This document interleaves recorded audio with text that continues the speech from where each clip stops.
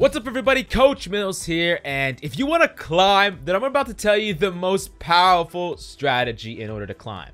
Yep, you heard me right. This is by far the most powerful strategy, and I'm going to be breaking that down so that you can climb really easily. Before we get started, of course, the GameLeap website has courses, advanced courses that you won't find anywhere else on YouTube. We got training courses from the ground up, VOD reviews, in-depth mechanical guides, stuff really niche that you've never seen. Some stuff that's specifically targeted to improve your mechanics, your game sense, your positioning. Whatever you need to improve, we got it for you at the GameLeap website. So do yourself a favor, go check it out in the links down below. But enough talking. Let's just jump right into it, shall we? So, okay, enough of the slow roll. The most powerful strategy in the game in order to climb is peeling. Yes, it is the most powerful tactic. And I know you're going to be like, okay, whatever, peeling. No, trust me, this is the most powerful way to climb. It is consistently necessary to climb. It is something that you have to master, and it's basically used every single second at the pro level. It's the most powerful tactic that you can do from every single role. DPS support, tank,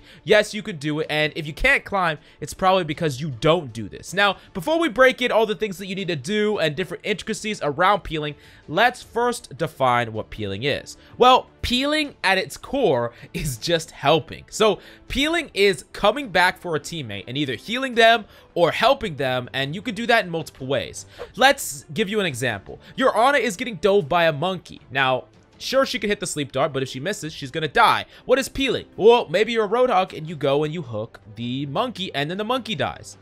Or maybe you go and you're McCree and you go and you stun the monkey. Or maybe you're just a healer like a Mura and you heal your Ana to where the monkey can't kill her. All of these are forms of peeling, and essentially what you're doing is you're just bailing a team out for either their mistake or them just getting targeted or singled out, dived, or whatever. That is what peeling is at its core, and this is the center of the video. Trust me, it is more than meets the eye. So what is the great thing about peeling, and why is it so powerful? I claim that it's the most powerful strategy in the game, but am I just lying to you? No, I'm not lying to you. Let me tell you why. Here's the great thing about peeling. Tell me what happens if a monkey jumps into your team and you're just a Zen. What usually happens? Well, you die. It's a 1v1, but the monkey engaged on you and you're gonna die. Now, tell me what happens if a McCree comes and helps you out when you're a Zen. Or what about a McCree and a Roadhog? Or McCree, Roadhog, and Mora. Or McCree, Roadhog, Mora, and Soldier. All of those characters come and help you. What happens then? Well, it's not a 1v1 anymore. It's not even a 2v1 or a 3v1. It could be all the way up to a 5v1 or even a 6v1. That is the great thing about peeling. The enemy is making a play onto you, but if you come and peel, you basically make it unfair for that enemy. They basically give you their life on a silver platter. You didn't have to go seek out that kill. You didn't even have to go make a play or position in a way to make an aggressive play on the enemy. All you did was protect someone, and as a result, you got a free kill, and now you get to move on with the numbers advantage, which everyone knows. You got a numbers advantage, you're exponentially more likely to win fights. Even at the pro level, first blood means you're just like way more likely to win a fight. It's like an astronomically huge percentage, and that is what getting a free peel kill does for you. Now, let me tell you what you're doing wrong with peeling, because there might be a lot of things you're doing wrong. The first thing is, if you are getting peeled, like if someone is peeling for you, let's say it's a McCree, you should be helping the person peeling for you if they're better at doing the job that needs to be done. And let me give you this example. If a monkey jumps on top of you, right, and your McCree comes in to help you, regardless of what he's doing, he's in the fight, maybe he's even 50 HP because you're not healing him because you're being dove, of course. That's not your fault, you're being dove, but he is coming back to help you. Instead of trying to kill the monkey, you should be healing your McCree because he can kill that monkey better. This is essentially, in an essence, he comes and helps you, you help him, y'all get the job done together. This is pretty much par for the course. This is the most important thing you need to understand as the person that's getting peeled. But as a peeler, if someone helps you when you help them, it could be mutually beneficial for everybody. You get that person off them or you kill them and then you move on with your business as usual. Now, some characters peel better than others, and this is a pretty important concept to touch on because some characters just suck at it and some characters are great at it. Let me give you 3 examples of characters that are really good at peeling. Roadhog, McCree, Lucio. I mentioned them in the past.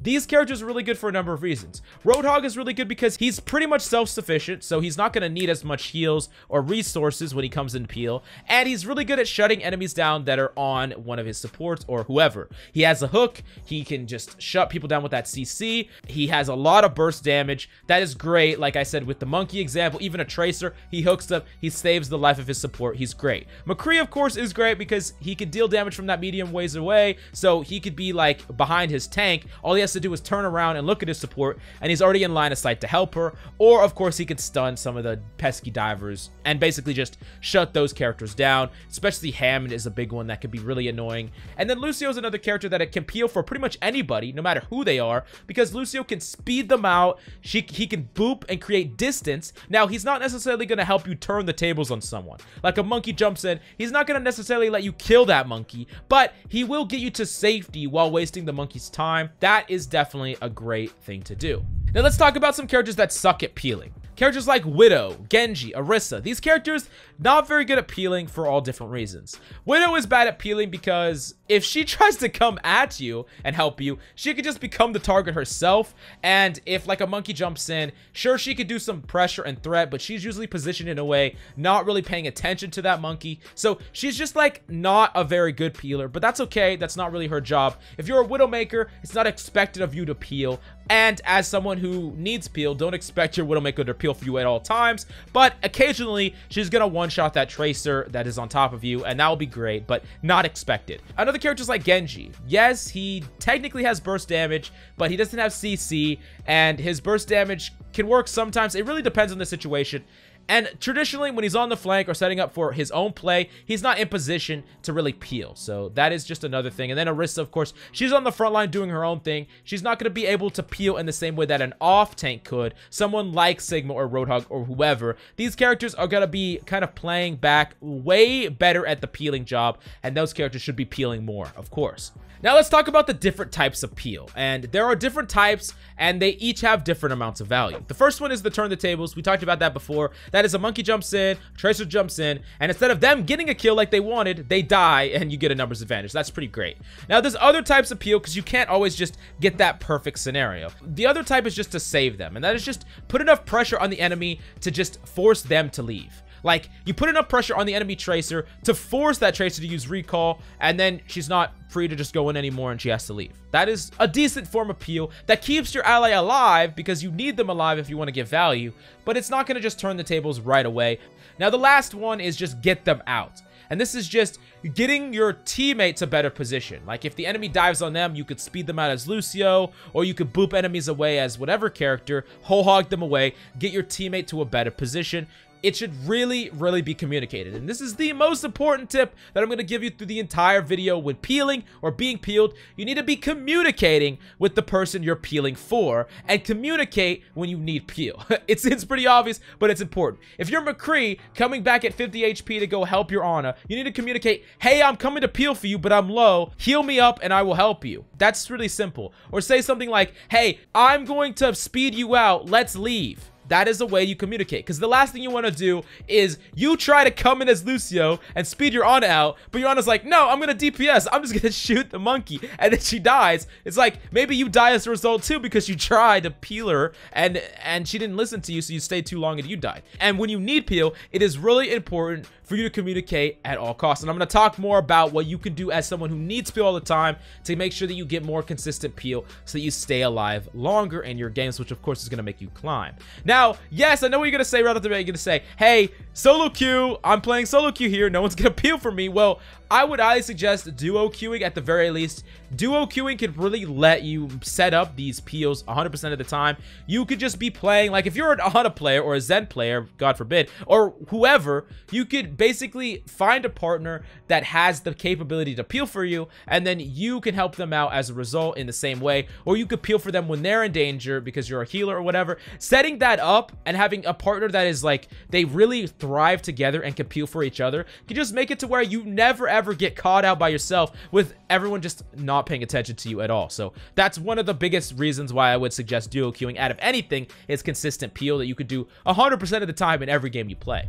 Now, a lot of people, when they're playing something like Hog, right, they want to go on that flank Hog, that 6 hard blue style Hog, just go into the enemy team, hook like 3 people, and carry the game, right? Yes, this playstyle might even have more impact than peeling some percentage of the time, but it does require a lot more from you mechanically. Like, what do you have to do when you go flank out Roadhog? You have to position well, you have to track where the enemies are, you have to hit consistent hooks, all of this. What do you have to do when you're peeling? What do you have to do? You just have to be there. You have to hit really simple hooks or pressure enemies off, and you could get a kill out of that, or just save someone, which is just saving a life, which is like gaining a person that you would have lost. There's a lot more value on average in just peeling, and it's gonna be something that consistently and reliably gets you value with very little mechanical skill needed. And I personally believe this. You could have trash tier mechanics, and I mean, you can't hit anything, very, very bad, and you could climb to at least masters if you just peel consistently. That's all you need to do. Just peel consistently. And I really mean this. All you have to do is just think empathetically about your teammates and just try to peel for them as much as possible. Keep them alive. If you're doing this when no one else is, which if you've been playing your games, I'm sure that you do not know what peeling even feels like because no one peels for you. But if you do this, you will be someone that is just doing more than the other people at your rank, and you're going to climb as a result. It's as simple as that. Now, let's go on to another question, which is, as someone who needs peel all the time, maybe you're playing that Honor or that Zen or whatever, maybe even a McCree or someone fragile, you need peel all the time. What can you do to make sure that you get peel? The first thing is, you need to be paying close attention to what characters are setting up to make a play on you. This means being really hyper aware of where enemies are setting up to. Like if they're setting up in the high ground, they're routing around. If you can call to your teammates before you get jumped that it's looking like you're going to, that will be better, because most of the time, if you're already being jumped and you say, hey, I need peel, hey, I need peel, hey, I need peel, by the time they turn around, know where you are, look at you, you're already dead, right? But if you can make sure that you're just talking about it beforehand, say, hey, this monkey's on the right side, hey, I think this monkey is gonna jump me, hey, I need some help, ahead of time, this could be a way that your teammates actually, even if they're slow, they don't really pay attention, they're not being hyper vigilant themselves, all they have to do is just listen to your call. It makes it a lot simpler for them instead of, you know, them having to react to your call, and by the time they do, it's too late. So that's the first thing you could do. The second thing you could do is just make sure you survive through positioning first. If you position really defensively, or you position in a way where enemies have to dive in and chase after you, and they have to chase you through your team or behind your team, it's a lot easier for your teammates to peel for you. Your teammates don't have to go out of their way to peel for you. Instead, your teammates basically get to peel for you very easily. They just turn around, they look at you. It's very, very simple. And on top of that, because you're positioning so well, you're not going to die right away. So you have more time to get peeled. Because if from the time of contact to the time of death is like instant, like I talked about before, the time to peel is so small, and unless they've watched this video and they're really proactively thinking about peeling, they're just not going to be able to peel for you in time. But if you survive for like 10 seconds and you get chased by a monkey, he's chasing you, he runs out of his bubble, he's still chasing you, you nade yourself, he's still chasing you, like that's a lot of time, right? But it won't always be that way if you basically set yourself up for failure because of your positioning. And then the last thing is just hit your impactful abilities, whatever character you are. If you hit your abilities, you're going to need less peel, and you're going to give your teammates more time to peel for you. Like, you hit your flashbang, you hit your sleep dart, you boop enemies out. You don't get caught out by these enemies like multi-dives at the same time.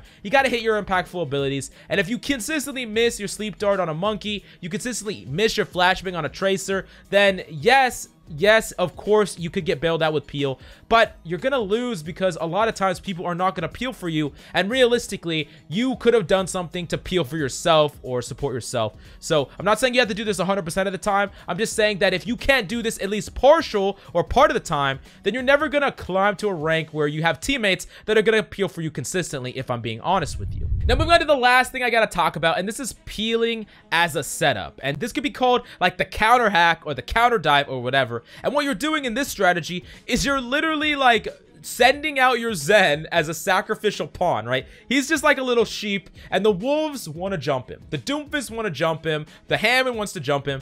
But the plan of you, whoever you are, all you're doing is just waiting for them to do so, and you punish them for it. You could be a Roadhog hiding, and the second that your Zen gets dove on, you just pop out and kill them. You're basically setting up a trap, and this is like basically peeling as an entire playstyle. And the counter dive playstyle has been used in pro play too. It's not just something that can only work in ranked play, although it works exponentially well in ranked play, especially when you're talking about characters like Doomfist, characters like Hammond, whose whole purpose is to go dive in on your supports or dive in on your backline. If they do that, they do the playstyle that they've always played in every single one of their games, but this one time, there's this like hog that's you that just keeps punishing them for it. You're gonna get a lot of value out of that. So that is just one way, that's one example to get value out of just peeling as a concept. But I really hope that this video has better helped you understand why peeling is so important, why you should use it in your games, why it's so strong. Peel more, duo more, and have a peeler partner. All of this will help you climb, I guarantee it. But if you have any questions about this concept, why you should do it or anything like that, definitely let me know in the comments down below. And if you want further improvement, high quality guides, advanced concepts, videos even more high quality than any of the stuff we put out on the YouTube channel, definitely go check out GameLeap.com. We have tons and tons of guides, just crazy amount of guides, so go check it out. But thank you so much for coming by. I appreciate you. Have a good day. I'm Coach Mills, and until next time.